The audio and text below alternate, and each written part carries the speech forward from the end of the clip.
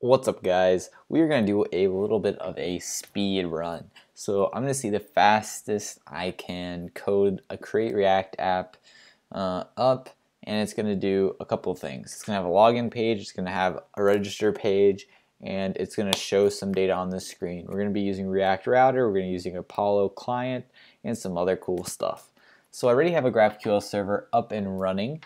If you want to grab that so you can follow along, link is going to be in the description below. And let's just jump right into this. I'm going to start totally from scratch. Just going to chug through this fast, see how fast it takes to get that set up. I was tired of using Next.js. I'm just going to go back to the bread and butter of Create React app. I love it. It's just so nice. So I already have this guy installed. I'm just going to run him. So Create React app, let's see. What do we want to name this guy? Let's say Jello World for GraphQL Hello World. And when that is done, we'll open it up and start coding that. I'm going to be doing it. I think I'm going to create this stuff with using ant design like I did Next.js and just see if it's a little bit easier. I don't have to add a head every page. That's a nice thing. And we're going to be using React Router for our routing. And we're going to use version 4, and we're also going to need Apollo client. All these are, and here's the order we're going to do things. I think we're going to set up React Router first, then ant design, then lastly Apollo client. And Apollo client, go to documentation site. Sweet, we got React. We're going to do the get started. And React Router, nice. Ant design. I think ant design should be fairly easy to install for Create React app. Yep, it even has a thing in it. Perfect. So I think I just have to import this CSS or create a CSS sheet. Oh wow, this thing is chugging along for a little bit. What we can do is actually open up a new tab. It's installing dependencies and stuff, but if I can still cd in there. So, and I can open up Visual Studio Code and let that get started.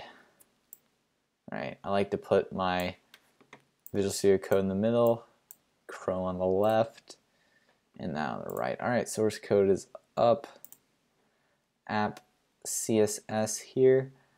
Actually, before I even do anything, yarn add, let's see to make sure this is done. Okay, it is done. So here I'm going to cd, just do npm start up the server. Alright, so now I'm going to start adding dependencies. I actually want to get this set up before React app. I want to see if I can just import this directly from the JavaScript. So we're going to install ant-d, and yeah. So it tells you to import it from JavaScript. I don't know if we're going to need that. It's registering service worker. I don't think we need that. That's for, what are they called? I forget what they're called. It's for offline applications or web apps. There's a thing called Lighthouse that they use to check how good your app is. Lighthouse Google. Here it is. So this tool is what you can, oh here, there it is too. This tool called Lighthouse can be used to check how well your application is doing. And I don't know what this is for, but this is a tangent. I forget what these things are called. There's a special name given to these type of websites. I want to see if I can see the name real quick. Alright, whatever, we'll worry about that later, it doesn't matter. Okay. But anyway, I want to see if we can see something here. So coming into app.js here, and I'm just going to try this and see if it shows up. Don't care about you. Alright, div, app, cool, button, grab the button from ant design. Assuming this shows up, we're going to just wreak havoc on all the stuff they have there. I'm just going to cut down all the stuff he gives me. And it should have opened up a tab, assuming it started up okay. Would you like to start it up on another port? Yes, please. Because we have our server running on localhost 3000. I'm really hoping this button shows up because then I don't have to put the import in CSS, so I can just get rid of that CSS file. And it does. Cool beans. So we imported everything just from the JavaScript, so I'm going to go ahead and delete index CSS, app CSS. I don't care about logo. I'm actually curious what this register service worker is. Man, there's a lot of junk in here. But anyway, we're not doing this type of application, so we don't need to worry about it. Service worker might help you even if you're not doing that type of application, so maybe this is bad that I'm deleting it. It shouldn't change your code at all, so you can leave it in if you like. It shouldn't change really anything. We need to import, we're importing app. Well, notice though, I don't have ESLint set up. That's, you know what, that's okay. We won't set it up. That'll take extra time. Maybe a different video I'll set up ESLint. Logo, we don't need. App.css, we don't need. Good. This is good. Let's make sure everything's still rendering. Okay, it does. Awesome. Alright, let's get into React Router, guys. Yarn add React Router, and let's just grab Apollo client while we're here. And is there any other library I need? I think for this, is there an installation talk about? No, it doesn't talk about what we need. We want to just do simple example. It's going to take us to GitHub? No. We just want to see this set up. I don't want to see all this stuff. General. Here we go. Here, actually, this is what the page I want to see. Queries. Okay. React Apollo is what it's called. It's not Apollo client. React Apollo. Alright, cool. So we're going to add those. What I like to do is create a routes folder and store all my routes in there. And we'll have an index route. And for this app.js and index.js can be the same thing. We don't need two separate ones,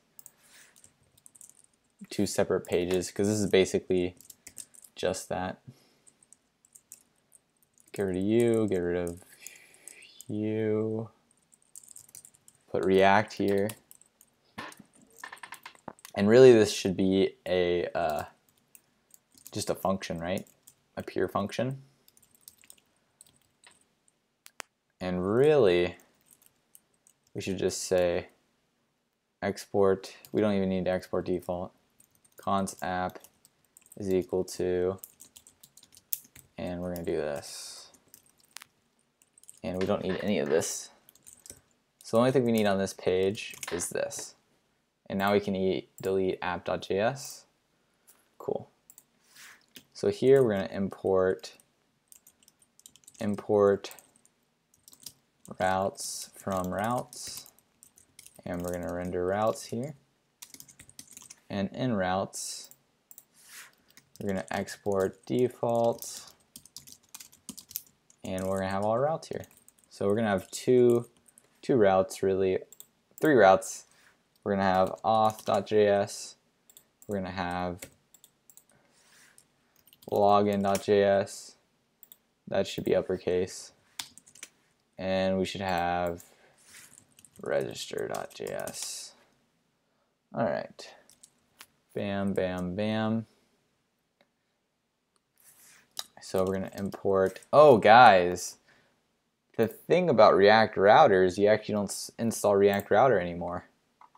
From React Router 4, we should just yarn remove React Router.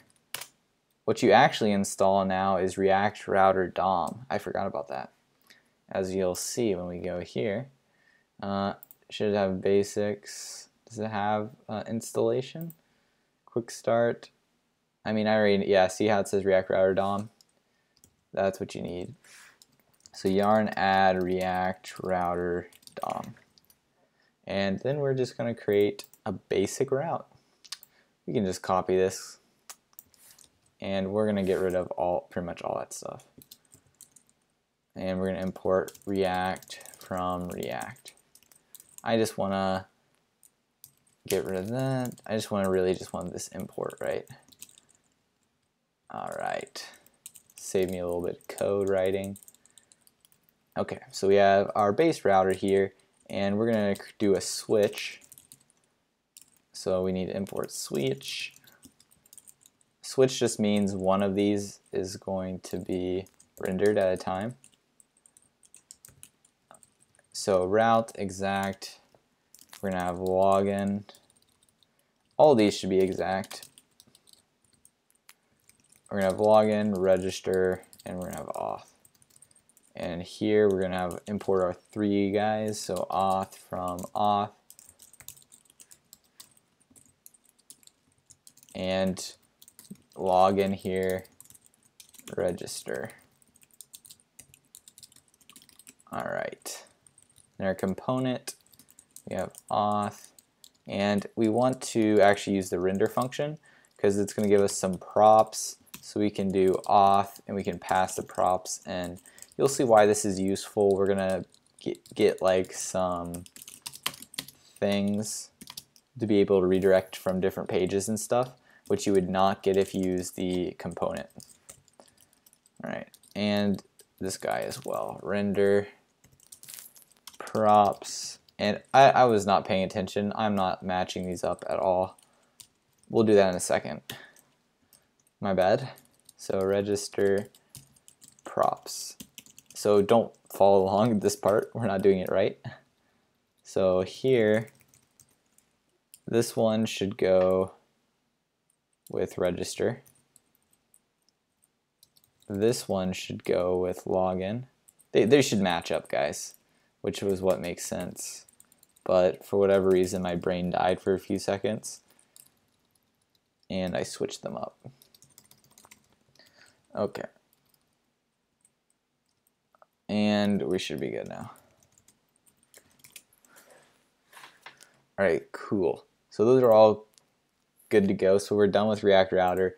Now we just need to import. I like to put that guy at the bottom. Let's give him like a separate line because he's not really kind of an import. Apollo provider. We're actually not using Redux. And I think, do we need to use Redux? I think Apollo provider uses Redux internally, and I'm not sure, I can't remember if we need to also install Redux. I don't think so. I think it comes with its own thing and it'll be fine. Okay, so that's from React Apollo, and you just wrap your whole component in this Apollo provider. And so, oh, we need to actually set up the client here. So we're done with you pretty much. We'll come back in a second. Queries. We need to set up this guy. So set up in options. We need to set up an Apollo client, which is this. So, which is these two lines. So you're going to copy you. Bam. Copy you too. And again, we're gonna like trim some of this code out. We don't need you. We can put you here. We don't need that. Oh, and this stuff should go after imports. Okay, so we're creating a client. That's good. We're creating a network interface. Mine is localhost 3000/GraphQL. You want to point that to where your server is at. That's where mine is. It looks like we're creating another client, which would be this, and we just pass the client here. We'll come back and do the middleware I was talking about in the previous video. We can close that. That's okay, that's set up. So really, let's start with the register page, I suppose. So import React from React. Now register class, it's going to be a react.component, and this is going to extends. So I'm going to render And I just want to test, make sure everything's all good. So we're just going to say register and make sure this guy actually shows stuff on the screen, because we've been making lots of changes. Could easily do something wrong. React DOM is not defined. Okay, that's always fun. So yarn, usually I just run yarn to fix that thing. It's when yarn messes things up basically. And also, yeah, never mind, yarn did not mess up anything. We just need to do actually import React DOM from React DOM, I think. Sorry, we don't need to run that. All right, cool. So we're gonna go to /register. We don't have anything to put on that page, that's why. Cannot read property location of undefined. So it could be a React router thing. Let's make sure we're doing switch right. I think I'm doing switch right. Redirects, custom links, I believe route config maybe. Codes quick switch. Switch, and you put routes in it. Do we still use a router with switch, maybe? Yeah, you do. I don't know what this error is. Type error, read property location of undefined. It looks like a React router thing.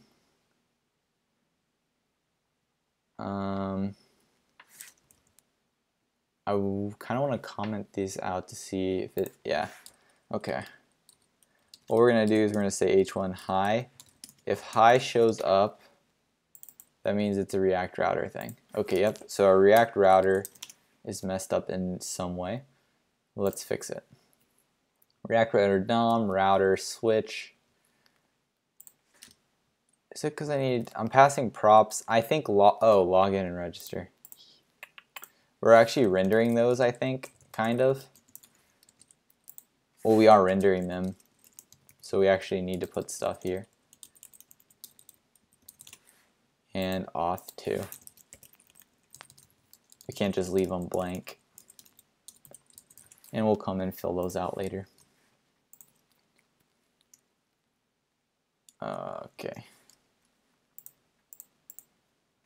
Looks like we're still getting that same thing. And if I go to say login, I assume it's still there. Location property. So, well, when these kind of problems pop up, what I like to do is just copy the basic example and make sure the basic example actually works. So we're going to comment out, oops, this. And we're going to export default right here. And we don't need all this jazz. We really only want some routes. And I believe I have to wrap this with a div just because React Route's kind of picky now. Paths, we're going to call this A, B, C. And this will be login, register, and auth.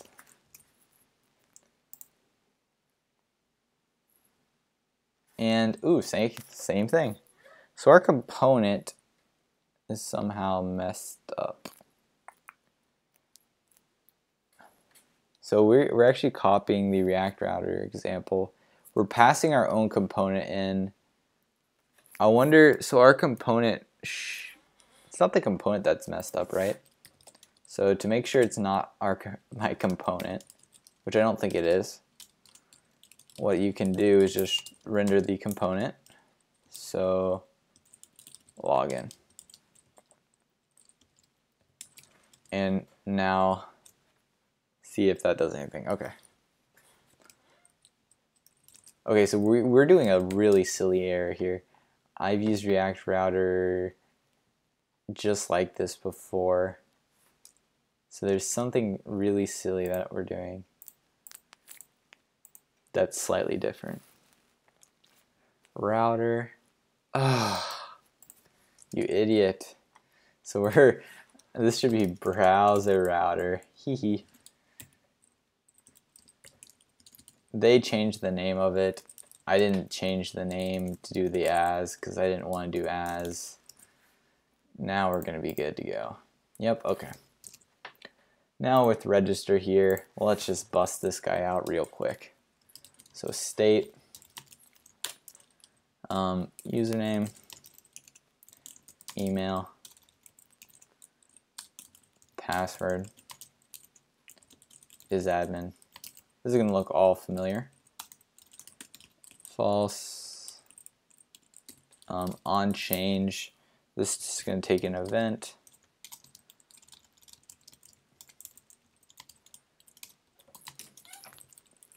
And we are just going to say const value is equal to e.target.checked if e.target.checked is a thing. So we're checking if it is equal to undefined. If it is, we say e.target.value, otherwise it's checked. And then we're going to set this set state. And we're going to say e.target.name is equal to value. If you don't know what this onChange function is doing, you'll see soon enough. We're going to create some input fields. So let's go to our ant design here. Input. And let's grab you. Whoa, we don't need.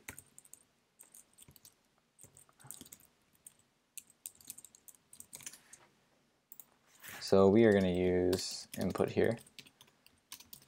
So put this in a div. Input name, and the name here is going to match up with what we want the state to be. Then we're going to pass the onChange to input, and it's going to know which one to update in our set state based on the name we pass here. e.target name matches up here. So username,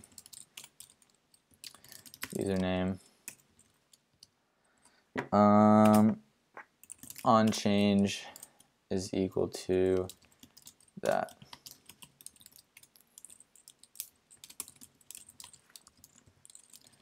And create that couple one of these, email, password. We don't need any more than that. And the type of this guy is password. Let's make sure through your rendering, if we go to register, variable type stuff, okay.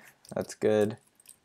We want to set the value is equal to this dot state dot username, and the value of this is equal to this dot state dot email. Okay, we're typing on the edge of the screen here.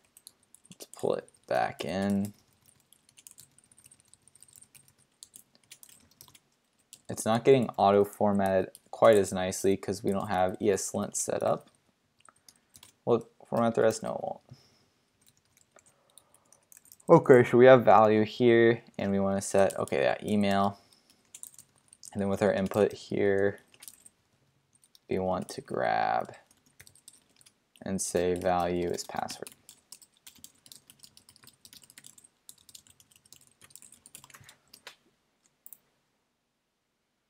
Refresh. And now when I'm, okay, well, it doesn't even let us click here. Let's see what's going on. Something did not work. Okay, see me clicking here? Straight nothing. What the heck just happened? Okay, I think I broke things with, I have this plugin called CVim. Let's disable it for this domain. Refresh. I think that possibly broke it. Yeah. What that is Vim for false. It's Vim for Chrome. Okay, so we're getting false for the value. So e.target is equal to undefined. do this. So console.log e.target.checked. So checked is actually defined here. That's funny.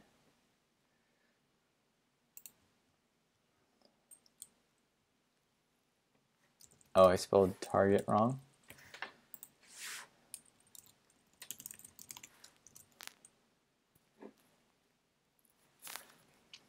And the reason we're doing that is because we want to do checkboxes later. So e.target.checked is just false. You know what?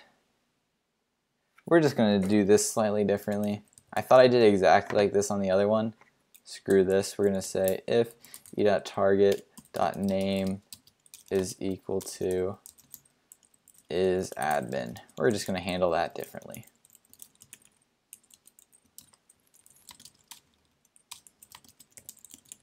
So this is for checkboxes. This is for non-checkboxes.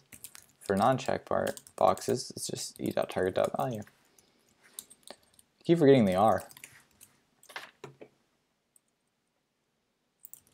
Alright, that works. We have an error. You can't read target or the value of undefined. Password, email, name, password. Notice how these are all the same. So why would one break?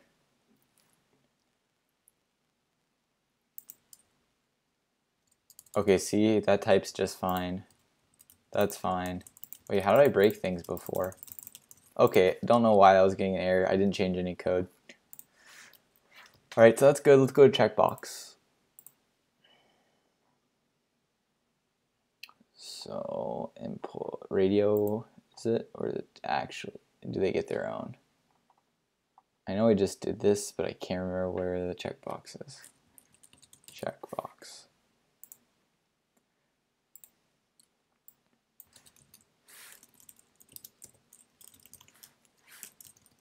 And we can clump these.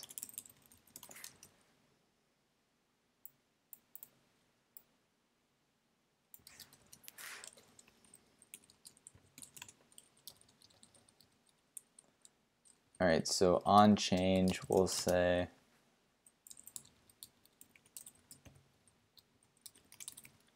we're gonna have say admin question mark.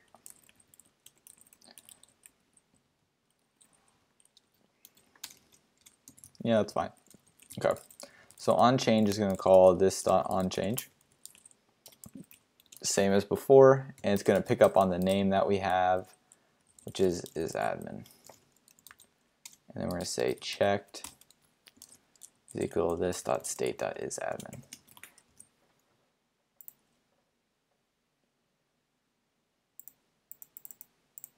All right, didn't like it, so let's make sure. Oh. We actually need to set the state here. e.target.name, e.target.checked. That's what it is for checkboxes. Refreshes, and we're good. And then button will be our last thing, which is just button.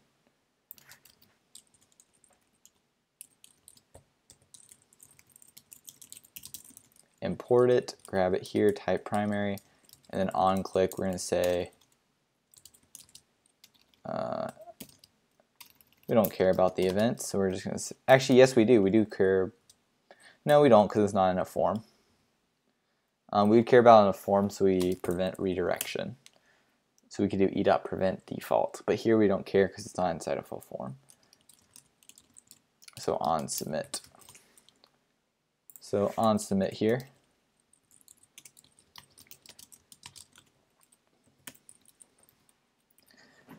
On submit here we're going to put in nothing, and we're just going to do console.log this.state.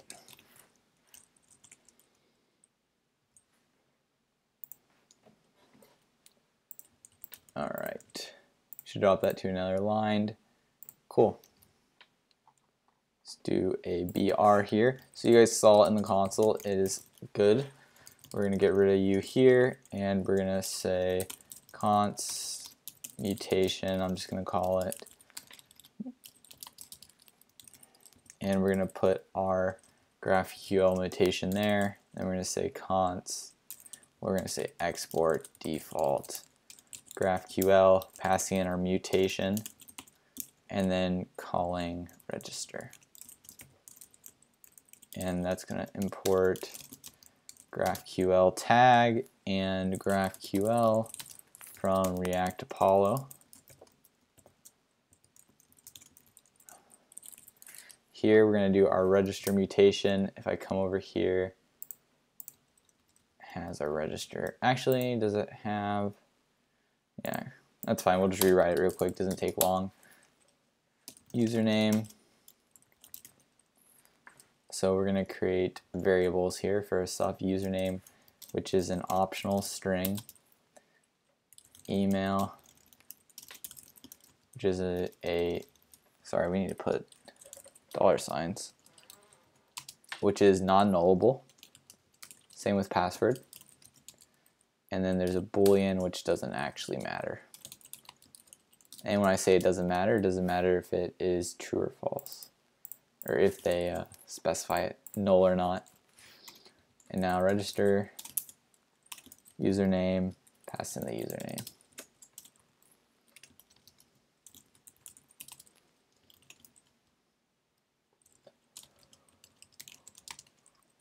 And now is admin. And we just gonna grab the ID, same as last time. We don't care if we don't need a return value. We just want to know if it succeeded or not. So that adds a mutation to our props. So we can say right here, this dot props dot mutate, not mutation, mutate. Pass in our variables, which is this dot state variables, which we get from what we submit the form, and we can just get the response back and show you guys that we actually get something. So let's await the response, and we get this an async function and console.log response. Okie dokie. So my favorite user, his name is Bob. He goes by bob@bob.com, and his password is that. He is not going to be an admin. Alright, username of string and position expected string bang sign. Oh, we're enforcing string in our schema, so we just need to make this mandatory. So we're going to have to re-enter Bob. What? Validation error. That's new. I actually have no idea what this validation error is. Let's come back to our backend, see what's going on. Insert into user. Oh, I already created Bob in our database. Let's do Tim. Tim@tim.com. Tim. And bam, that's our return object. We created Tim. Okay guys, I was gonna just like code out everything, the login and the other stuff, but I'm actually getting exhausted, so I'm just gonna pause here and split up into 2 videos. So we did register, we did a lot of stuff here. I'm gonna put this code on GitHub. The next pages are gonna be super quick because it's basically a copy and paste from this register stuff. So thanks for watching guys. Stay tuned for that next video.